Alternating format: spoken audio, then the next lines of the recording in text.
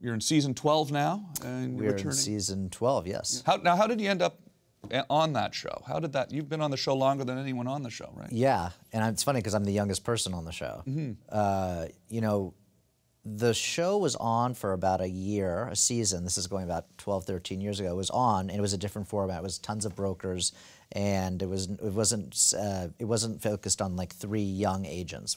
So I came in and they interviewed me. I called them. I said, hey, you know, the show is on. It's great, but you know, I think we could make this a little bit better, and I'm really tapped in the market. So they took a video of me and they sent it to Andy Cohen in New York, and that was on the show. You were 21 years old when you started on the show? Or? I was, yeah. Yeah.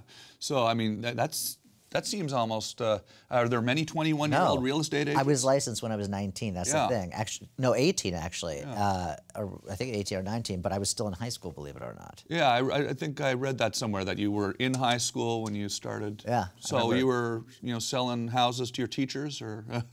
Yeah. Is that crazy? Yeah. Not to my teachers, but because that would have been weird. Now you grew up in L.A. Yes. Is this sort of, you know, does that give you a leg up when you're trying to get into the market here? You know people? I mean, of course it doesn't hurt. But, you know, there's a lot of people I know that I went to school with, high school, that it's like when you see people driving around in their license plate and it says Duke University on it, and they're horrible drivers and you don't know what they do with their life. It's like a lot of people focus on what school did you go to, college, whatever. And there's a lot of people I know that had a lot of legs up, or whatever, had a lot of opportunities because of their families and whatnot, but they don't do anything with their life. So you've got to have kind of a drive, and you've got to be able to figure out how to really navigate and do something. So when you're 18 years old, do you remember your first big sale? Yeah, I knocked on a door, actually, and rang the bell, and out came this guy named Dennis Woodruff. I don't know if you remember. Whoa. Yeah, remember him? Yeah, you drive around in the cars. Drive around in the cars. Struggling actor. Struggling actor would hand out your his tapes, or anyone who'd watched like his movies, which were awful. But and he comes out, and I'm like, you're like guy who drives around and hangs out Coffee Bean at Sunset Plaza. He's like, yeah. I was like, what are you doing here? He's like, oh, my friend owns this house, and his mom just passed away. I was like, okay. Do you think they're going to sell it? He's like, yeah, he's actually going to, interview some real estate agents. That was it. Wow. I was not expecting Dennis Woodruff. I was not either. It was the last person I expected. Yeah. So right now in Los Angeles, what's going on with the market? Is it a good time to buy, to sell? It's a great time to buy right now. Yeah. You know, the thing is, the market hasn't like tanked or anything, but it has softened. And that's actually a good thing, because like it was getting insane. Like nobody could afford to buy the houses at that point. You know, so it really needed to chill out. And now there's 2 kinds of sellers. There's sellers that are still in denial and think that the market is, amazing and whatnot. It's good, it's fine, but you've got to price your house to sell it, to get multiple offers, because that's the only way. And when you do that, you usually get more than it's worth, because, I just sold a house for $8 million. This is a great story. 6-day close. My buyers come. I don't represent the house. I represent the client. There's an open house, and the client says to me, I want this house. I go, fantastic, we're going to write an offer. And he goes, yeah, but I don't want it to be outbid. I don't want someone else to get it. What do I need to do? I go, I mean, they're going to review all offers. They're going to respond to everyone. They go, no, we can't have them respond to anybody. I go, okay, if you really want it this bad, write your close in 6 days, all cash, let them stay in the house for 3 months free afterwards, give them full price, and do no inspections, no contingencies. Usually I would never recommend no contingencies. What if the house is, on an ancient Indian burial ground? What if there's a murder? There's so many things that you need to inspect a house ahead of time. But this is in the flats of Beverly Hills. Like, the land value was $8 million, so we close. And everyone's like, what? This is the fastest escrow. And I get a call the next day, and my client goes, I have to talk to you. I go, oh, did I do something wrong? And he goes, no, not at all. Can we meet up? And I go, sure. Like 5 o'clock, 6 o'clock, whatever. They're like, yeah. So I was like, hey, well, why don't we just get sushi? Let's go get dinner. Sit down. They're like, we changed our mind. We don't want it anymore.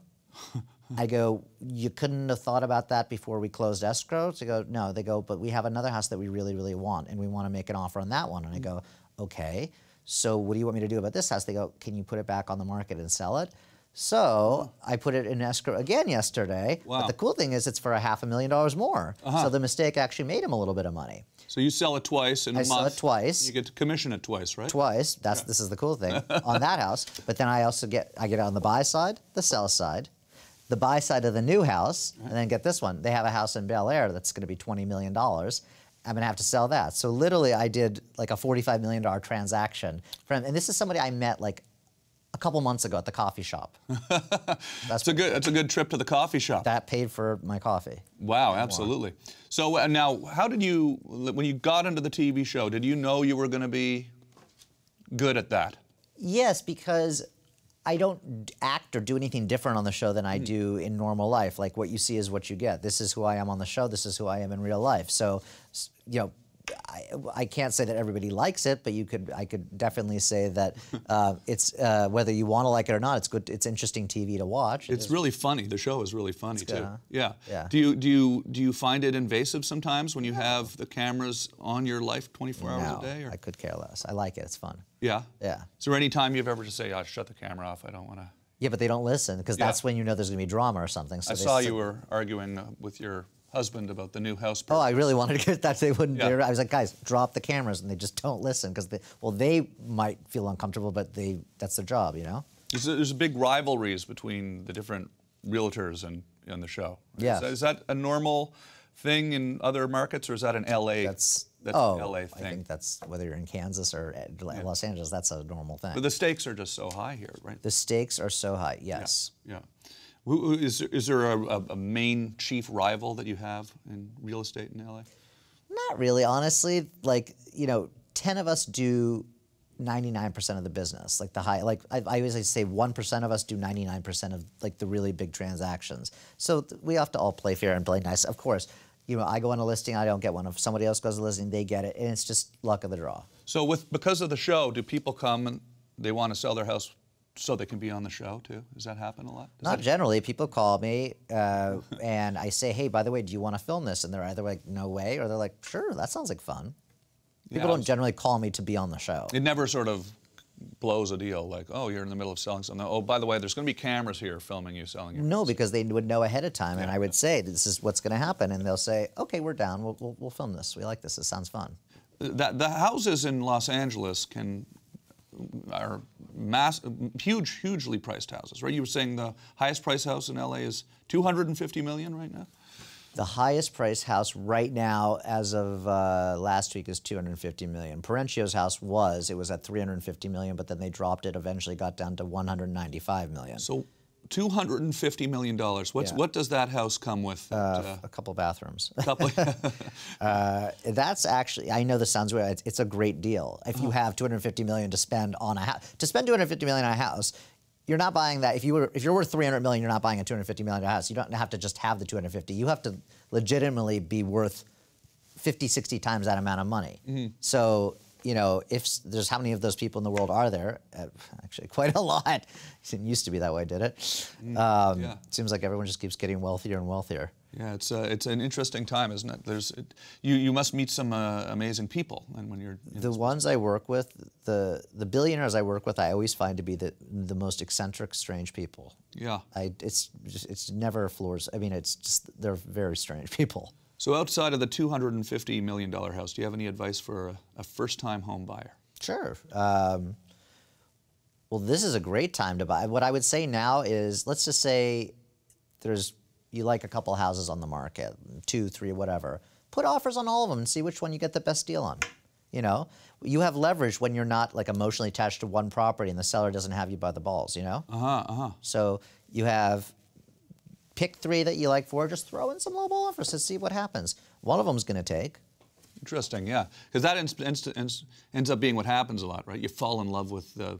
Well, I'm not saying buy something just because, you know, you can get a better deal on it, but if you're not emotionally invested in that's a great way to do it. If you just fall in love and you have to have that house, look, I tell this to everybody.